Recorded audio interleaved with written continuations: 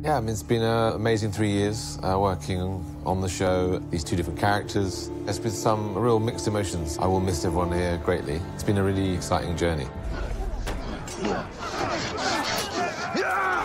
think every story needs a good villain, and I think we definitely have one in him. It always gives you lots to work with when there's contradictions within a person. It made for a really exciting person to bring to life. The bargain was that we raise this baby together. Our child. He's the antidote to everything that Jack is. He's a really great, complex character that Diana has given us in the books. He's the less flash of the two, but I've enjoyed playing him a great deal as well, and I feel the writer's done a good job in fleshing him out a little from the books. It's been a good ride.